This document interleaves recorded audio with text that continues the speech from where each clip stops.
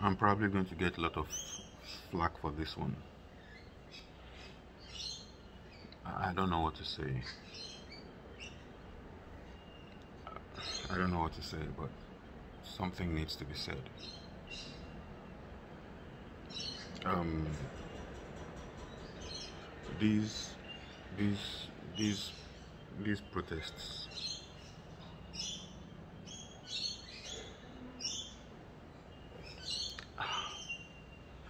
The shooting, the killing.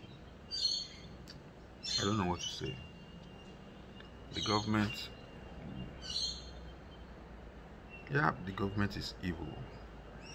Yes, the government has failed in many ways. Yes. And killing your own people, there's just no sense to it. There's no sense to it.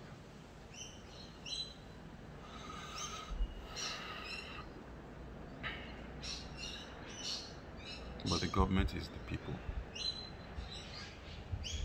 We are the ones who become our own government. I don't know who said this, and I'm just flying off the bat right now. So, there's somebody who said you get the government that you deserve. Yes, I understand the protests. No, I do not have a side in the protests. I'm neither for nor against it. I agree with the demands. I understand that.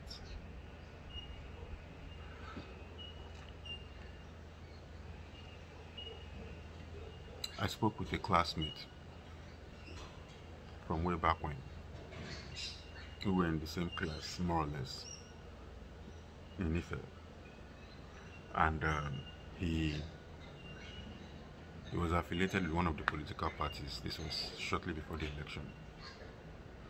And when I asked what he was doing, he said he's a politician and that he was going for a caucus meeting and so on and so forth. And it crushed me. It crushed me. We have become that which we say we are fighting against. How can you say your job is a politician? We all understand what that means. That means you're not working, and the money you're spending is money of the nation, of the people. How did you earn the right to earn that money? Somebody just gave the money to you for what? Okay, you cannot be, as a politician, funded by politics. It doesn't work that way. The money has to come from something you are doing, from a seed you are sowing, from work that has gone into something and then is coming back to you, or from the donations of the people who trust in you. So who donated to you? How did you become a politician? And you are earning money. Which money are you earning? We are our own government. We are the ones who become that thing we are detesting so much. And we have all heard that statement, power corrupts, and absolute power corrupts. Absolutely. If we want a change in this nation, we have to do one better.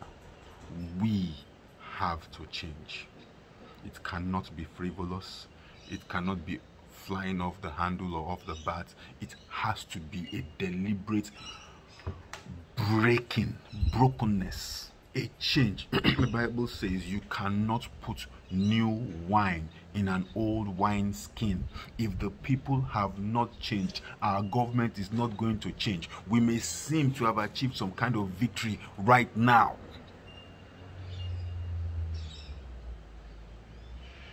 but there's a way that seemeth right unto a man, and the end thereof are the way of death. Are the ways of death. There are two young guys in the Bible. Different ages. There was a 16-year-old king, but there are two very young kings, Joash and Josiah. Joash, I think, was 7, Josiah was 8. Both of them did marvelously well, as long as they were listening to the high priest. When the high priest died, both of them went astray. Joash went into idol worship. Josiah went to a battle he was not supposed to go to and died there, I think in their 20s. Let me make it very, very clear. as much as I'm impressed, to be honest, by how far our youth have come. These guys are creative, they are innovative, they are hardworking, they are pushful.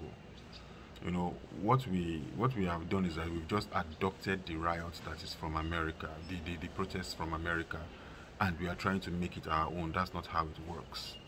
The protest in America is run by Antifa and BLM, neither of which are of God. Neither of which are of God. Black Lives Matter supports, rejects the family. Black Lives Matter supports homosexuality and gay marriage and all, LGBTQ and all those things. Listen, human beings have a right to be human beings. Do or be whatever you want to be, but don't bring that into the work of God. Antifa is just looking to destroy the country. They call it Antifa, and that's just how they use smart words. So don't do that to us. Don't do that to yourselves. Let's not do that to ourselves. Okay, if this End SARS movement protest in Nigeria is of God, then let it be of God. It has to come from a place of brokenness, of surrender to the leadership of the Holy Spirit. Neither Nehemiah nor Daniel committed the sins that led them into exile. But when they prayed, their prayers were a cry, acknowledging their own faults. Every time you think that you are holy, righteous, or better than the other person, every time you think that where you stand is more holy than where that other person stands, you miss it. Every time we do that, we miss it. I am not better than my peers. We are all, the Bible says, there is none that doeth good, no, not one.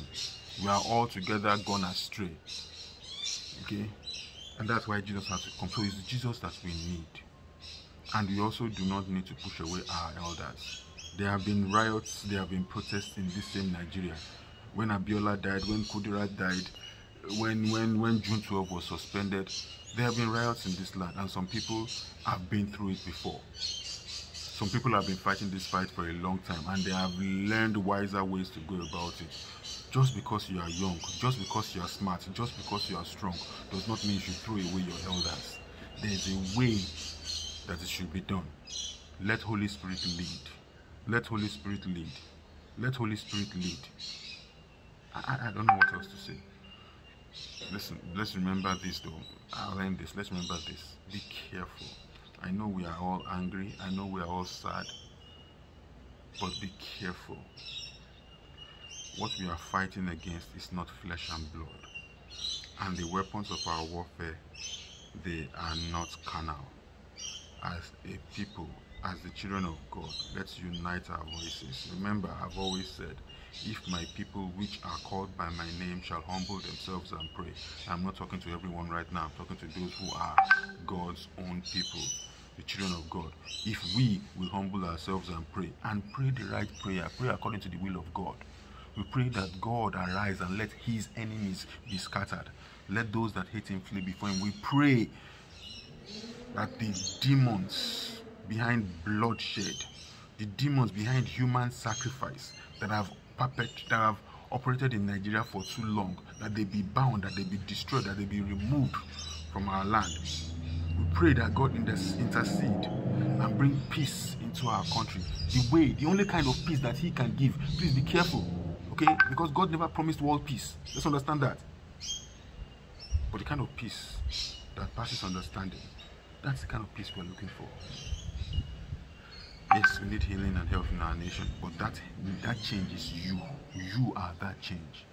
You are the person who is going to begin to do the right things so that you can bring up children who are going to become what you are looking for. Because it starts now. So I'm just going to stop there. Share, like, whatever. Have a wonderful day. God bless you.